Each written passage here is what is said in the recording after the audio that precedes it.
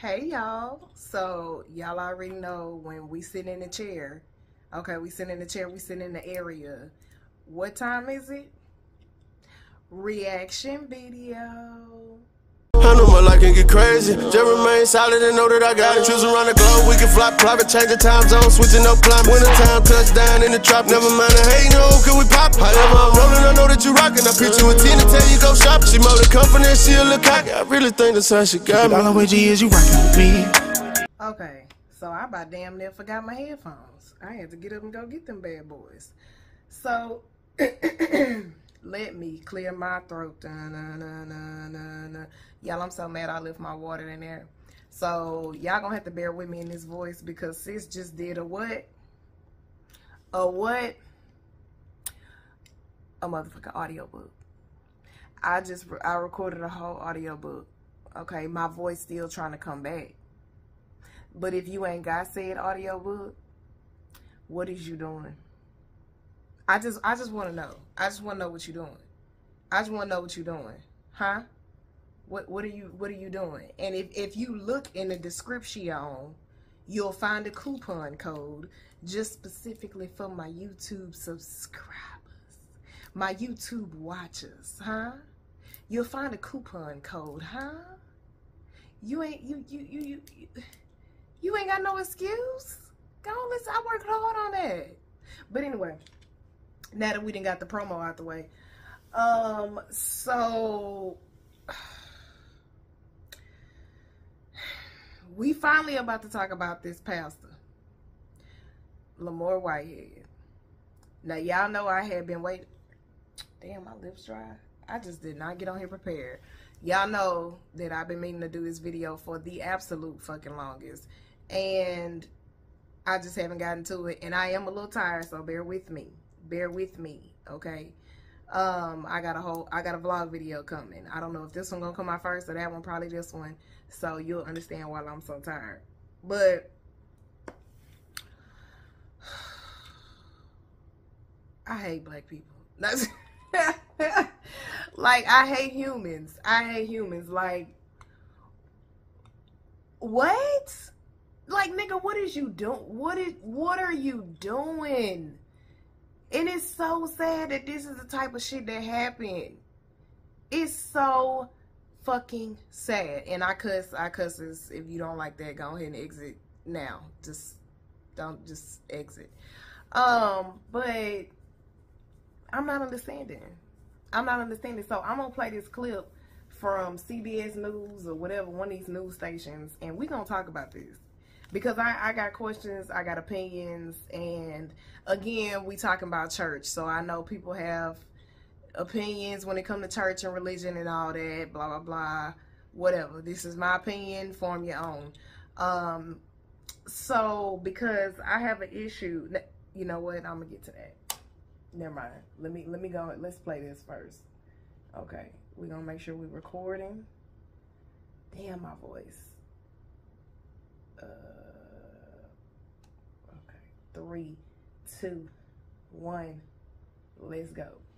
The Brooklyn pastor who made headlines when he was robbed of expensive jewelry during a live-streamed church service has been indicted on federal charges. Among the allegations against Lamor Whitehead, that he scammed a parishioner out of $90,000. And as CBS 2's Christina Fan reports, this isn't his first time in trouble with the law. A normally flashy Bishop Lamor Whitehead was silent outside federal court as his attorney. Yo, where did he get one of the Kardashian cousins as a lawyer?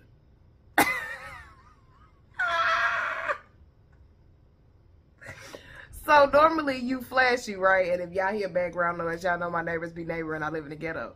But normally you have on flashy clothes, but since you broke and shit, you came out here with a motherfucking hoodie on and some goddamn, what is them, camo or jeans or sweatpants or whatever the fuck that shit is. Nah, where your flashy gear? Where your flashy suits and your chains and stuff? What happened with those?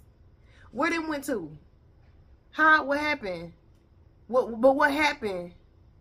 Oh, okay. Oh, okay. I was just wondering. attorney denied all fraud allegations against him. The Brooklyn pastor, known for delivering sermons in designer suits and lavish jewels at Leaders of Tomorrow International Ministry. First of all, I'm mad at the name. I'm mad at the church name. Leaders of Tomorrow International. I would much rather have a name.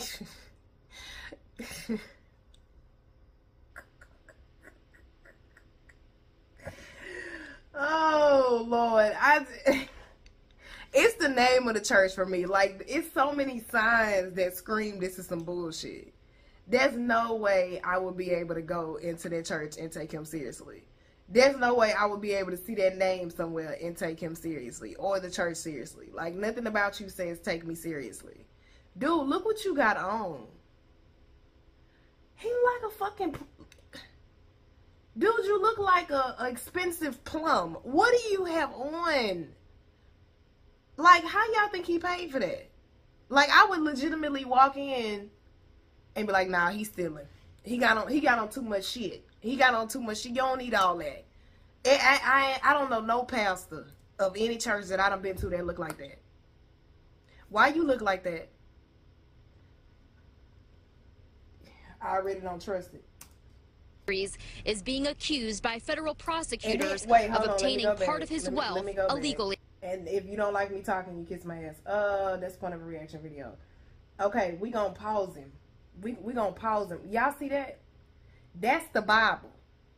And I seen this Bible in another video, like one of his actual sermons that I was gonna play, but then I don't want the devil to. I don't want that. I don't want that devilish shit in my house. Because just listen to him preach, he on the highway to hell. But, baby, listen. Now, I know some old folks, me included, old folks, pastors, everything, that be having all kind of sticky notes, tabs, papers, everything in their Bible. But that's just too much. And if you can't see it, if you look, like, matter of fact, you can easily look, because y'all can't see it, but I'm looking at the computer. You know how they had a suggested videos? They have one of him actually preaching, and you can see the Bible right there. That look like, y'all know them Bibles they give you? Okay, I'm Catholic, so I don't know if this happens anywhere else, but when someone passes in Catholicism, they give you a huge Bible. Like, it is literally the size of an encyclopedia. It's huge. I have it over there, but I'm not finna get up. When my godfather died, they gave it to me. And you also get them, no, first communion, I didn't get one. I got a little Bible and confirmation. Yeah. So, and then sometimes they'll give them to you, like, when you get christened and stuff. But this is in Catholicism. I don't know about everything else. But that's what his Bible look like. And I feel like you got all them papers and them sticky notes in there just for show. You ain't reading the Bible. You ain't reading the Bible. You can't be. Not doing shit like this. Okay, I'm sorry. Let me finish. Lavish jewels at Leaders of Tomorrow International Ministries is being accused by federal prosecutors of obtaining part of his wealth illegally. You think? Bishop Lamor Whitehead is not guilty of these charges. We are vigorously going to defend these accusations. According to an unsealed indictment, Whitehead asked for money and outfit. Is you serious? Where the fuck who put that on you? Like, who dressed you? Did you pick that out? Like, did they sell? That gotta be custom made. They can't be selling that nowhere. You know what? They might be selling that, but nothing about this outfit tell me I can take you seriously or give you my money. I got questions. Like, where you get it from? Like, what? I feel like he ordered it off AliExpress. Other things of value from victims using threats and false promises. He allegedly convinced a parishioner to invest $90,000 of her retirement savings with him, but spent it all on himself. He is also accused of extorting a businessman of... First of all, you gave... The fact that he conned somebody out of $90,000 of their retirement money pisses me the fuck off. Because I have literally given to places and... let's just say they didn't do with the money what they were supposed to do with the money. That's why I give to one church and one church only, and that's a church that I trust, and that is Christians, because I don't trust it. I don't trust it because some pastors really do be flashy as hell, so I really don't trust it. So y'all mean to tell me he got $90,000? Y'all don't think he spent it on himself based on what he looked like? First of all, you got a small church. You can't be getting that much money in tithes, because pastors do get paid, but they don't get paid that much. Look how small your church is. Even with tithes and offering, your salary ain't that high, bruh, because your church ain't that big.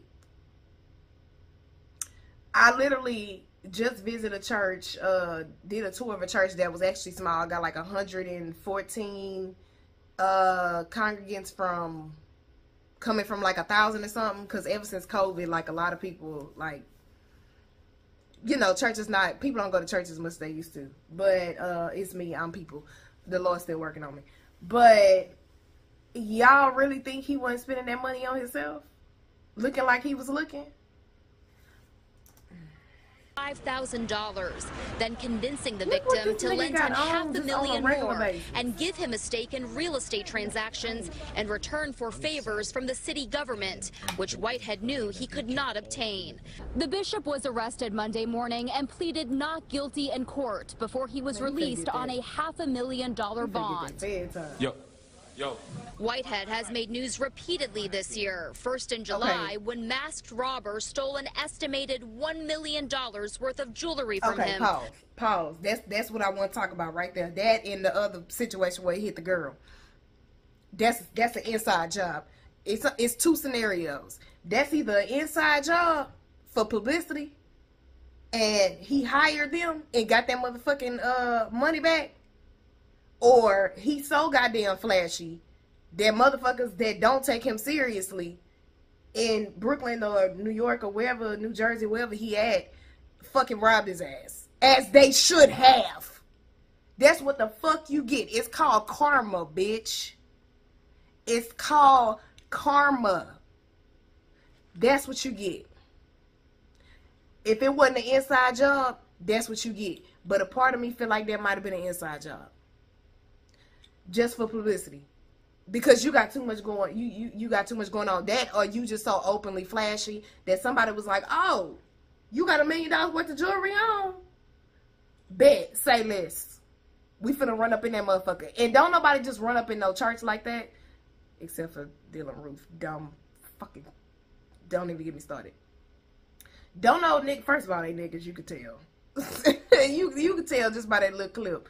Don't nobody just walk in and just rob the pastor on sight. So either, first of all, they don't take you seriously. They just walked up in this community center or a room you done rented out or whatever the case may be and robbed your ass, or that was a motherfucking inside job. I don't care. I don't care. That's what you get. During a live stream service. You want to come preach? You want to come preach? Look at that Bible. You want to come preach? Come on up here. Then in September, he was briefly detained after clashing with a woman who interrupted him mid-sermon. Baby, you would have had We feel that he is. That's the part that sent me when I seen that video. Baby, let me tell you something. Let me tell you something. Had that man grabbed me like that, I would have beat the suit off him. It wouldn't have been nothing left on that suit would have been red, but by the time I was done, baby, you not finna put your hands on me. You not finna grab me in such a motherfucking way. I would have turned around so quick and hit that nigga with the meanest two-piece he ever seen in his life. You going to see glory. You going to see God today. Yeah, you going on to glory, pimp. You not finna grab me in the back of my motherfucking head, because what? Ooh, Lord Jesus, I'm getting mad just thinking about it. The nerve of you niggas. But you supposed to be a man of God. You supposed to be a pastor. I don't care what he claimed she was doing, because he was like, she walking up on my wife and my kids, blah, blah, blah.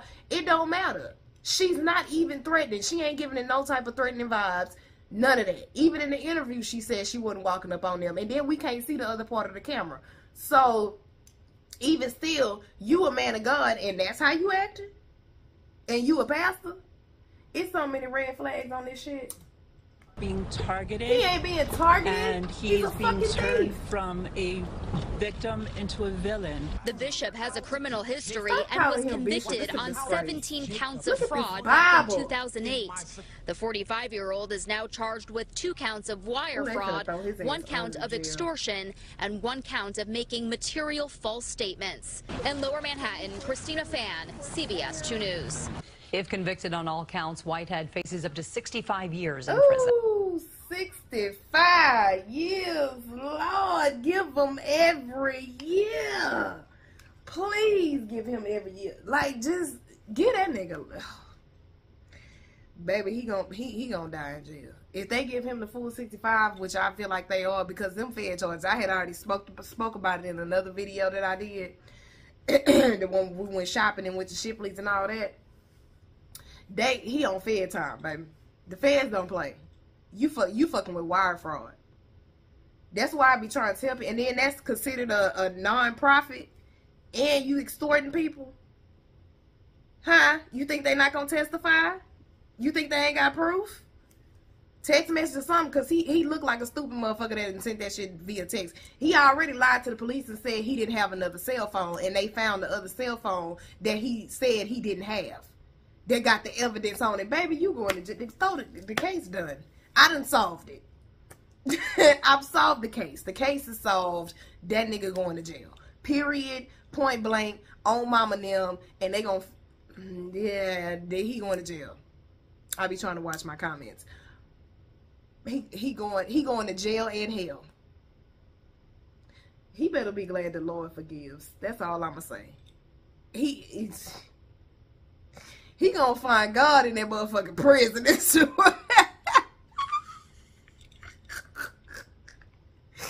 still the Bible for me. Like, bruh. I don't even feel like it's a Bible. Like, I feel like it's like an encyclopedia. Like, why your Bible look like that? I'm telling y'all, coming from somebody who legitimately got so many sticky notes and papers in their Bibles, baby, I done seen old folks I done seen pastors with Bibles with paper, sticky notes, sermon, just all kind of stuff. But baby, that ain't, no, that's too much. That don't even look Bible-ish. It's not giving the word of God. And you not giving the man of God. Because ain't no way God would have created that suit. It's I'm sorry. It's not funny, but the shit funny. What's not funny is the way he extorted that money though. $90,000 in retirement. That's so fucking sad. That is so fucking sad. Like, you should be ashamed of yourself. I am so sick of these people stealing money from people, whether it's Black Lives Matter, whether it's this pastor, whether it's another nonprofit, whether it's another some type of pastor, because it's more than just him. Don't think it's just him. It's a whole bunch of them out there. Trust me, I know from experience. Catholicism ain't innocent. That's all I'm gonna say. But it's a whole, yeah, I'm trying to can and I just can't. Now, another thing I was going to talk about or react on, not in this video, but another one, was the 6-year-old that shot the teacher. But I don't know. I don't know that, because it's sad. It's sad, and with me on the road to monetization, I don't want to put that out there like that, because I don't know what kind of strikes they would consider that to be, depending on what I show, what I say, or what I do. So instead of that, I'm probably going to speak on guns and gun violence and how I feel about them. I did want to do a video on that. And this was way before I even saw the shooting. I was going to do that anyway, because I was watching Man's Family Dinner with David and Tamala Mann and their family. And they had a video where they talked about gun violence. And they were talking about guns and protecting yourself, blah, blah, blah. All that. But that's going to be a whole nother video. So I'm done with this foolery, fuckery, and this nigga right here. This is a full clown. I hope he get all 65 years. I hope he is guilty on all charges. What I hope they don't do is combine his charges into one charge, because that is going to be risky. They need to definitely break them charges out, which I feel like it's the feds. That's what they're going to do. I don't want them to get overly ambitious. That's how the fuck Casey Anthony got off. It wasn't the feds, but when you combine charges into one big charge and they get found innocent on that one charge, that's it. That's why you need to have multiple charges, because they gonna be guilty on one of them. At least one of them. He gonna be guilty on at least the false statements at minimum. But he all the way guilty, bro. Like, it's done for him. We'll be back when we find out for real. But until then, thank you for rocking with me again. Don't forget to get that audiobook, though. One Flesh, okay? It's going down. And I will see y'all in the next one. Bye. Girl, you gave me your soul. Somebody turned your heart